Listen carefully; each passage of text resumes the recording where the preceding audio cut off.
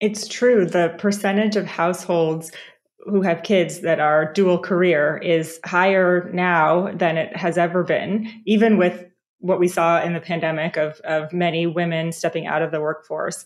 And so hopefully, you have had some conversations before you added in kids and, career decisions to be on the same page about what you want. If both people are very intent on pursuing a career alongside having kids, or even if you don't have kids, other priorities, right? People want to be the best aunts and uncles as possible. They might have caregiving responsibilities for older parents or other relatives. So ideally, you've had these discussions early on.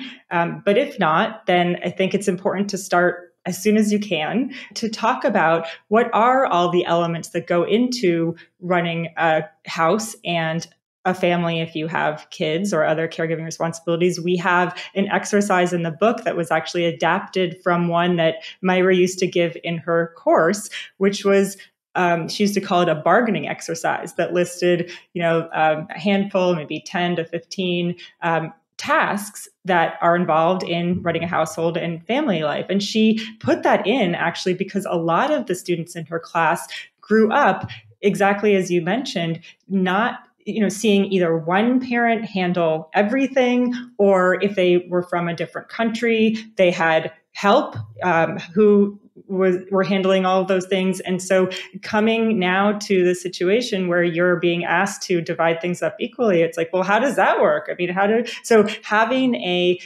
these conversations to say, hey, first of all, what's important to us? Let's, again, back to the clarify.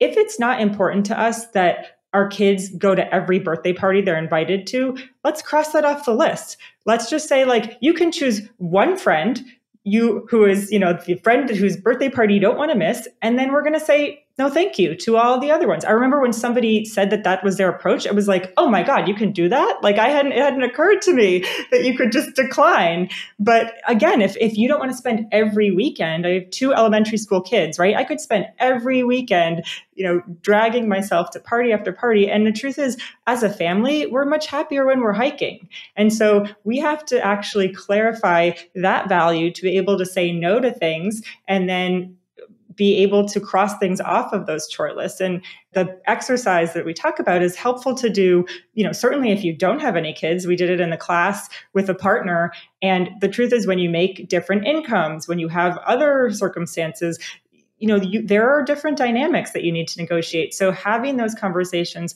early and then checking in. My husband and I have a check-in every week on sort of how are we dividing the pickups, the drop-offs, the, other things that come up. What are we going to let go of, right? And then we have, we aren't always as consistent every year, but like at least an annual bigger picture check-in of, okay, what is everything feeling equitable? And we used to actually go through this on the drive down to Palo Alto to be in Myra's class to say, oh, we're about to talk about our marriage in front of, students. So can we just check in on that so no surprises come out in the class?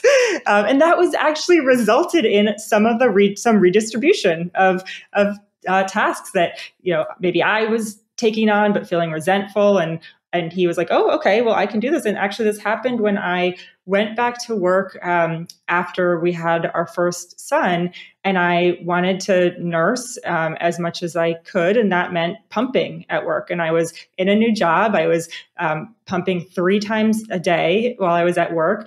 And then I would come home and I was like, this is absurd. I have all these parts that have to be cleaned. And it was very intense. And he said, okay, you're feeding him, so I will feed us. And he actually took all of the food on. So the shopping, the meal prep, the preparing the food, and just knowing that I didn't have to think about food for anyone other than my infant was so freeing. And so that could be a really powerful thing to do regularly, especially as you're in different phases of life. And as you said, career opportunities come up, and that might mean someone's less available than they were. And so not just going through with a simmering resentment that could build into something, more problematic, but having a regular check-in where you talk about how things are going and what might be redistributed.